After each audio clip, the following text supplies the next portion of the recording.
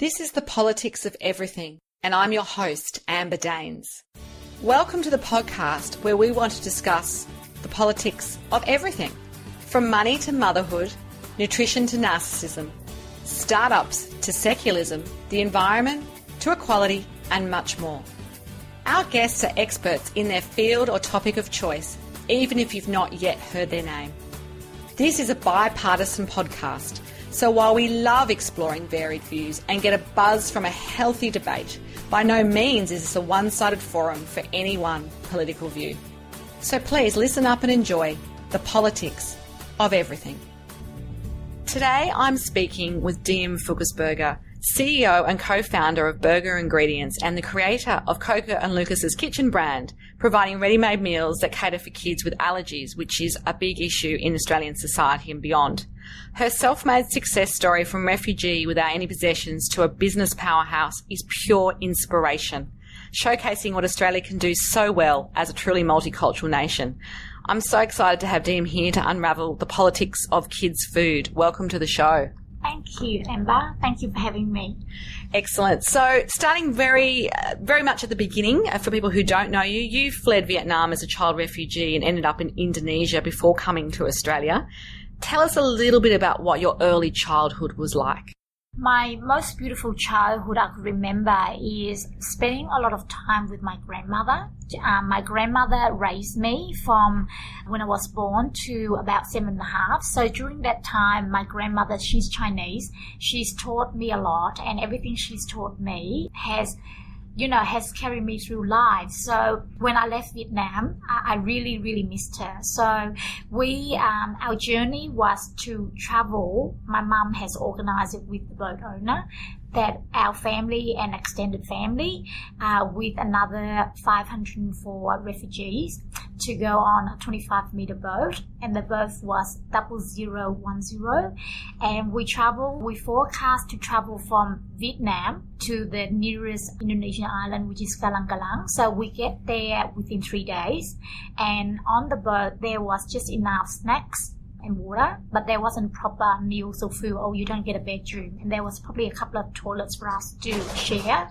So during the 3 days we were intercepted by pirates, and we of course they took all our belongings and gold. But what was for me horrifying is when they tried to nearly rape my 2 cousins, but I think they ran out of time, so luckily they gave my cousins back, and they threatened to nearly throw one man overboard because he had gold teeth. So we say, please don't do it, we'll give you whatever you want. And then after that there was a huge big storm, and we just thought, that the boat's going to capsize and we're going to all we're all going to die. So in a situation like that, you just pray and pray and pray. So that's what I remember most of my childhood. And then the next step is coming to Australia as a refugee. That's an incredible early start to life. I believe you didn't even know your real birthday for many years. And how did that get discovered? For a long time, I didn't really celebrate my birthday because I didn't know what's the real birthday, but Mum couldn't remember it. So the reason I didn't know my birthday is when we were in refugee islands, we had our visas, and I don't know why Dad changed everyone's birthday. Like, he even changed his age, and for mine he changed the 2 dates, so he changed it to 18th of April, and my real birthday is 14th of August 1971, and I only found this is when Dad passed away in 14th of January 2011, and then after when my dad passed away, on the 14th of August, which is my real birthday, Mum went through all his belongings and she found my birth certificate. So even to this day, my birthday is still wrong on all my passport and license. So I need to get my actual birth certificate verified in Vietnam and signed before birth and marriages and death in Australia can change it for me. And I hope I can do that beginning of 2018. Totally fascinating. I guess you get to get 2 birthday cakes. There's some benefits to it. What role did home cooking and food play for your family as you were growing up? How important was food? Well, my mum is a butcher. And Mum has always been very selective, and she's very pride, like we're always surrounded by food. So mum has always cooked for us. So it doesn't matter how busy my mum is. She had nannies to look after us. But my mum always cook for us, and she will always cook us 3 meals a day. So when we were at dinner, that's where we share our stories. So, activities with food, we always have cousins come over, and that would be because I have 250 relatives in Australia. So if we had a party, it will be about food all day. So it's always food activities. And I learned about food is because from seeing how my mother cooked. And my mum was always very, very selective about seasonal produce. So whether it's her meat, her fish, her spices, or her seafood, I'm always surrounded by food. So food for me is joy. It makes me happy and it brings my family together. Perfect. I think many cultures feel the same about food. Meeting your husband sounds like it was a life-changing moment for you. Did he introduce you to the world of food ingredient production? And how did you really get involved in the business you're in now? Well, meeting my husband really, broadened my perspective, because I have always grown up to just live in the one area. I've never really traveled. So Werner has really opened the whole world to me. And I find that, German cuisine, it's quite basic, and they eat a lot of small foods. Whereas the difference between my cuisine and the European cuisine is we eat a lot of fresh. So we eat a lot of whole foods, and we don't really believe in processed food or tin can food. So I've always been brought up to eat made everything from scratch, fresh, and you buy your produce in the morning and you cook it in the evening. And I think I have really professionally got into food is when we lost our everything in 2009. Where we lost the $27 million and we were homeless. And that's why I go, Werner, you've got a very special, unique talent. You've got a good reputation. My family and I have a can-do attitude. And I think we sort of join forces together to make food and make it happen. So that's what I think has happened. We have different skill set, and I look at it as yin and yang, and that's how we incorporate ourselves to work together. And I just think, okay, if it's just Werner and I, we can't really do much. But if we have a whole tribe of my family, we can really move mountains. And move mountains you have. Yes. So you started your first business in 2010, and you were producing seasoning and flavour concepts for various types of meat and fish products. And your clientele does span from butcher shops to food manufacturing companies and to leading Australian supermarkets. It sounds epic. And you have 4 Indigenous flavoured sausages called Outback Spirit that were exclusively for Coles at the time. And you decided to donate a portion of that to the Coles Indigenous Food Fund. So there's a bit of philanthropic effort in there as well. How did that journey, what did it really teach you about food manufacturing in Australia? Are we all about convenience and quality? What do Australians really want in their food? Australians are very savvy. I think we're very lucky that we are very multicultural. And but Australians are also have high expectations. But at the same time, how I've noticed there's 2 brackets. There's actually the brackets where you supply to all 99% of the population, and they're very price sensitive. So when I'm working on a project, besides having the innovation and being a disruptor and wanting, our forte is gourmet, artisan, clean labeling, no e-numbers, but I've always in the back of my mind price sensitive. And and then there's the other brackets where you have all the high-end stores like lifestyle stores. So that probably makes up 5 to 10% of the population, and that's where they're willing to pay a bit more for homegrown produce. So I'm a big believer in just working with 95% of country of origin, because I want to support the local farmers and growers. And getting back to the Outback Spirit is I don't know what, but I always have a very, very sincere, genuine towards the landowner, which is the Aborigines. And I just think Australia is a very, very good country. It has given my 250 relatives visas in Australia, and we are able to have a second life in Australia to start again. So I feel it's my compelling responsibility to give back. So when I did I used the Outback Spirit ingredients. The ingredients are very strong, and it's very expensive. So if you're comparing, for example, a normal pepper is about $30 a kilo, but if you're using a pepperberry of the Aboriginals, spice is about $99 a kilo. That's hugely different. Yeah. So, but for me, I wanted to use that because I wanted the Aboriginal, who's growing the special ingredients like lemon myrtle to, we need to appreciate the land that we live in. And their spices are very special. And I'm still, since 2011, still donating to the Aboriginal food funds, and it still goes on. So if we counted it back, we probably donated at least $60,000 to the Aboriginal food funds, and we still continue doing that with Farm Foods in Geelong in collaboration with Coles. So, so I like to actually contribute or donate from my own pocket. That's more my style. Oh, that's beautiful. Yeah. Jumping into the topic of today, which is about kids' food. Your kids' frozen meals is more of a foodie range for kids, and I love the name of it as well. And you've named it after your nephew and your daughter, so it's very, very special, I imagine, to you. It is Australia's first junior food range that's gluten and lactose free, and it's obviously available in major supermarkets and other outlets for, like you say, the 95% of the population. Tell us a little about the path to creating this part of your food empire. How did you get involved? How did I get involved? After working with my husband for 5 years and, setting up Berger successfully, and making it a very robust business, and because I'm not able to work in fashion, I wanted to always make something beautiful because I love being surrounded by things that are beautiful. So I go, what can I do? Because, when I had Sophia and Coco, I never bought food because when I read the ingredients decoration, I was never comfortable to feed my kids. So I think what started it is more when Lucas was born.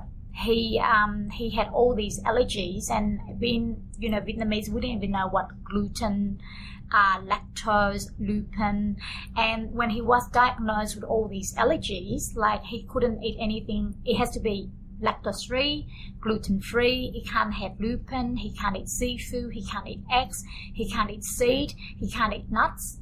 And, and he can't even drink, like we've been brought up to drink a normal formula like S26, and he can't even take that. So we were very worried when he was given soya milk. And he lost a lot of weight, and my niece Jessica had a very, very hard time with that. So I can imagine there's at least 2 to 4% of Australians that has that same problem.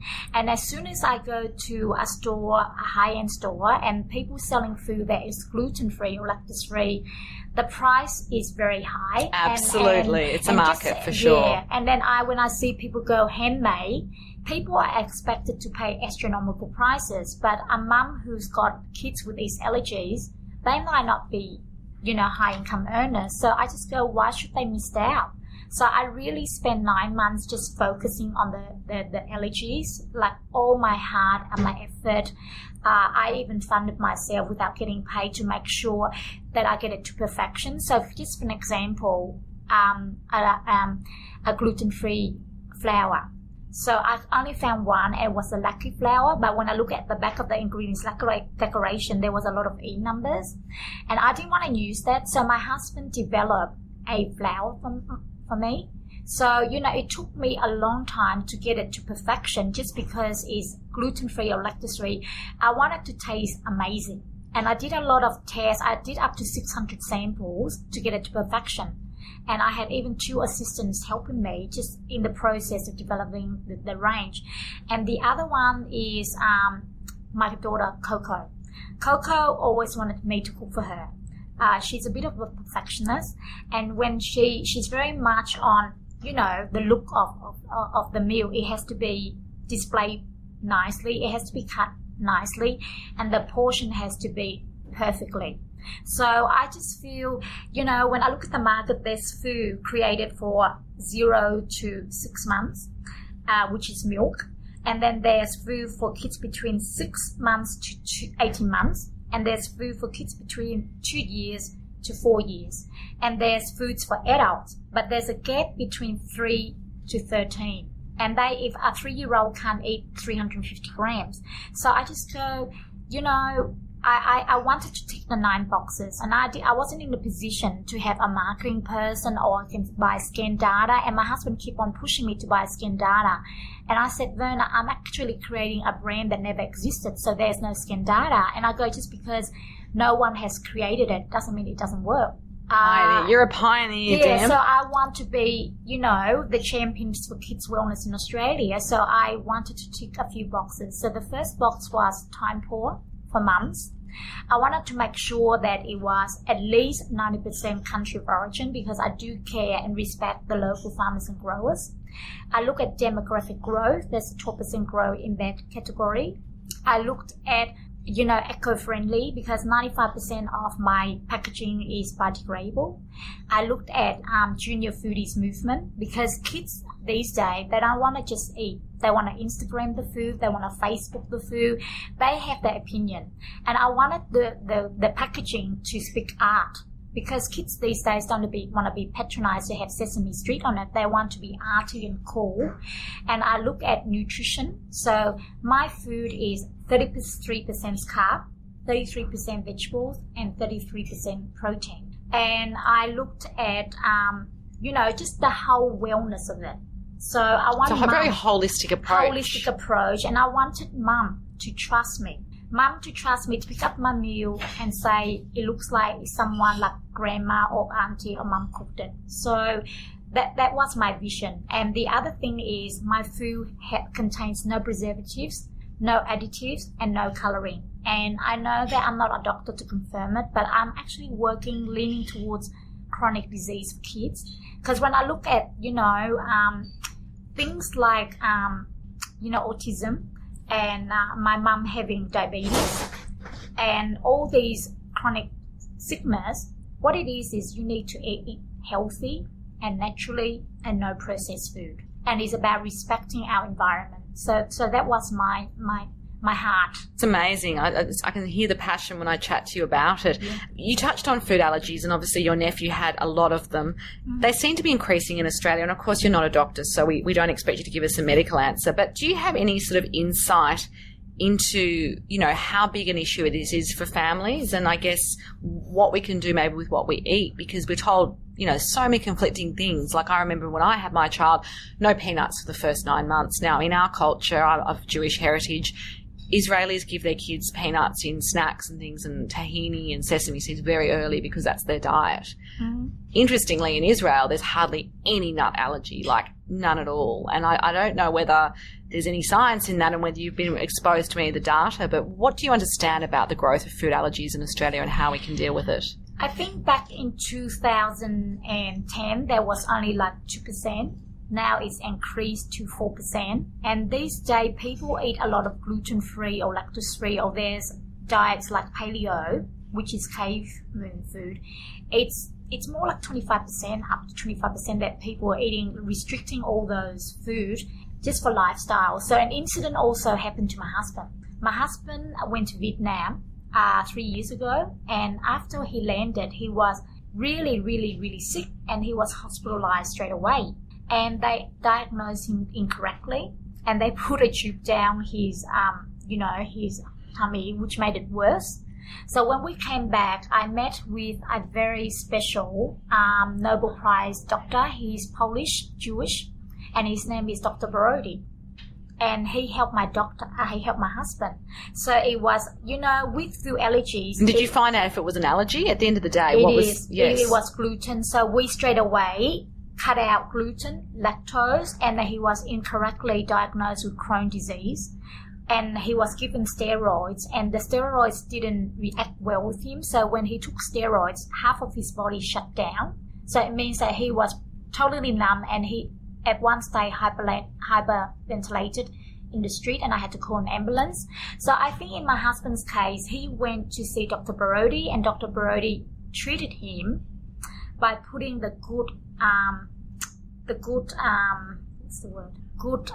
he gave him a treatment to help him. And even after the treatment, he has to wean off gluten-free and lactose-free, but that took over a year. Oh, sorry, now he can eat gluten and lactose. Interesting. But it took a year to wean it off. Yes. But in Lucas' case, no.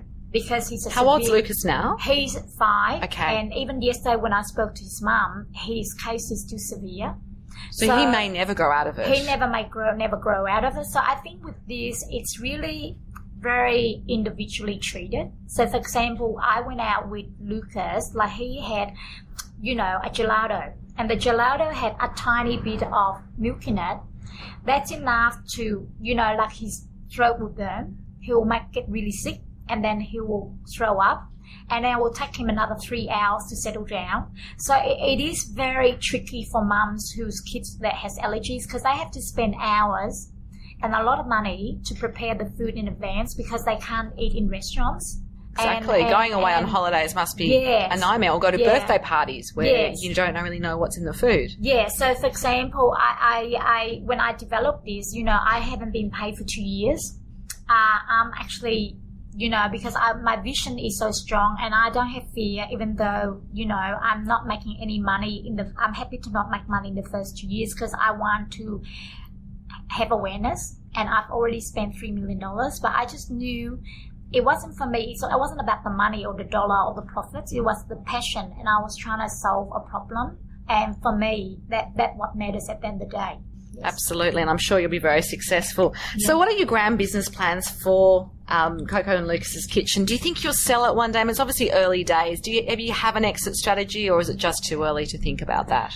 I do have very big vision for Coco Lucas, because when I launched Coco Lucas, I love that word, wellness champion for kids in Australia. So I really want to be the queen of kids in Australia. Like, I want to make sure that my brand is an authentic brand. I'm building an authentic brand, a trusted brand, a respected brand. So that's why the 3 big things for me is the 3 C's. So my first C is my client, which is like Coles, Woolworth, Aldi, and the high-end stores. My second C is through social media. So that's through Twitter, through Instagram, through LinkedIn, through Facebook. So through those channels, I get feedback every single day to say, Yimi, your brand's good, you need to fix this.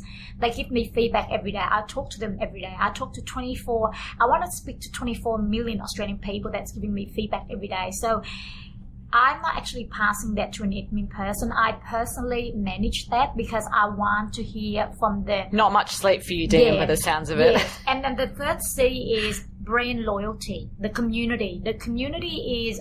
If the community is loyal to me, the brand is going to be alive. So the plans I have for Australia is I want to be very known. I know that there's 5,000 stores that I can be in. And then after that, I want to go global. But I haven't actually made any plans to go global. But for some reason through LinkedIn, I have been approached by, the biggest pharmaceutical company in Korea. And in the last 50 years, they've turned over 730 billion US. So I think for me, at the moment, I love Coco Lucas a lot. It's taken me 33 years to born this baby. I'm very in love with it. I want maybe one day Coco or Sophia will take over it. So I do want to keep the majority of the shareholding, but I'm a very open person. But it has to be, for me to sell part of my shares, it has to be the right partner. That person's got to have the same philosophy the reason why I started. So it has to be the right partner. I'm very open. I would never say no or never. Never know. You never know what's next. Yes. And you have a great brand story and obviously a very positive personal profile. Giving back to the community is something we touched on earlier. So what does it mean to you to be able to, say, give back through, events like Refugee Week and other causes? Why is that so important to you? Well, for me, I started by not knowing anything. As a little girl, I was lost. So I've only got here because I have great mentors in my life. So one of the, organisation I'm involved with is Global Sisters. I anonymously donate a lot to Agent Orange and the orphanage in my country, but I like to be anonymous and I donate for my own money. I don't really like asking people for money to raise money to donate. So for example, my latest project is Oz Harvest. So 2 years ago, I raised 2,500 for Ronnie. And, you know, the 12,500 that I raised, that I asked from friends, I eventually gave them all back, because when they have a charity, I need to return the money. I need to give them back. So I am working on a new exciting project for Oz Harvest about waste on war on food. So I wanted to say, I said to Ronnie, how about I donate money to you every day, every month and every year. So let's make turn 2 days old bread into a bread bar pudding. And then we're gonna, because, you know, like for example, an organization like Oz Harvest, Ronnie, she's an amazing person, and I really wanna partner with her, and I wanted to help her every day, because when I come to see her, she's got all these food given to her, and she needs people to live with them. That's right. It's a distribution piece. Yes. So in 14 years, she's donated 65 million meals. So she's got 100 people on her payroll. So how does she fund all this? So I want to be the person who'll be part of the pioneer, because I will be giving her, I will develop the range with her chef Travis. I know how, you know, the retailers work. And I know about commercial finance, and I'll be the manufacturer and the producer. So I want to be on this journey very long with her, and something that's sustainable. So I want to constantly always give back. Absolutely. Well, that's very powerful. Last couple of questions I always ask my guests. The first one is, do you have any special mentors or inspirational people? And I know there's probably many, but one or two that you can think of and talk about. What have they taught you about business and life? Okay. One of my greatest mentors is my late grandfather, and I've never met him, but I asked a lot of questions about him, because when I went to Vietnam 3 years ago, I asked my uncle, how does grandpa has 2 wives and got 17 children to feed? And he said, you know, your grandpa has always owned a lot of land. And, you know, I've always learned from him, like we Chinese. So I think my grandpa always pride a lot on philosophy, honesty, loyalty, and reputation. Because my grandfather said that if your reputation is not strong or reputable, no one does business with you. It's so true. It's so true. The people who last are the ones that have those values that you talk about. So I think I've always incorporated that in my business, that I've always shown I will always respect people. So my grandfather has shown us to be respectful to people when we're doing business. And I'm actually quite traditional. So in traditional as in, like, if I have a guest coming from Korea, I'll pick them up from the airport. I take them out to dinners. If they stay here for 4 days, I'll take them to a different dinner every single night. I drive them around. So I'm very traditional and old-fashioned how I do business. We should come to stay at your house for the sounds of it. Yes. That sounds amazing. So I'll book their hotels for them. So I'm very hospitable, you know. And I think we as humans, we never stop learning. So that's what I learned from my grandfather, is to have a very, very solid reputation. And then Brian Harris is one of my mentors.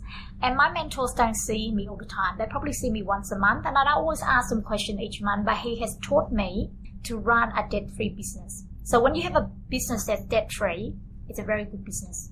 You know, and he's very hard on me. So keeps you accountable. Yeah, so he keeps me accountable. And then I have another mentor, which is, you know, Warren McLean. And he is like a breathing encyclopedia. So he teaches me how to be own exclusivity, which is also very powerful. And you know, least but not last is my husband. I share everything with him. So I share everything with him, the good times, the bad times. We make all the decisions together. So he's really a mentor to me every single day.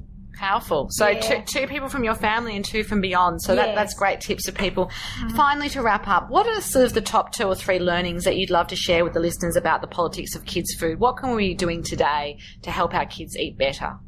You know, I think one thing I sort of, although I know a lot about food, one thing I did mistake was I didn't actually give my food the foods that I don't eat, which is not right, because I think from the very beginning, we should feed them everything that you cook for yourself. So to train them to eat widely and broadly and variety and be creative. Yes. And, you know, just so you don't have the headache of cooking a separate meal for them and a separate meal for you. So from the very beginning, just let them have what you have. So it depends on the stages. So from the very beginning, I always make sure my kids have about 4 veggies, some meat and some carbs. So it depends on the stages. So when they're young, you puree it. When they're next stage, puree rough. And then eventually, let them have what you have. So they are trained from their palates to taste everything that you've eaten before. But I would always eliminate processed food and canned food. But I'm not one of those mums that say no lollies. I think it's good to be a bit relaxed. So a good bit of balance in our lives. Bit of balance, yes. Because otherwise I don't believe in just eating 100% healthy. It's all right to be a bit naughty one day a week. We've got to live, don't we? Yeah. Well, it's been an absolute pleasure to have you today on the Politics of Everything. If you want to connect further with Diem, there'll be some details on our show notes. You've been listening to the Politics of Everything. Until next time, stay well. Thanks for listening today. If you've enjoyed the Politics of Everything, we thrive on feedback. So please add a short review and share the podcast with your network, your friends and family. I'm also always on the hunt for fabulous new guests, so if you've got a view to share and an idea how to get our listeners excited, please email me at amber@bespokecoms, that's BESPOKECOMMS.com.au, and we'll be sure to get back to you. Until next time.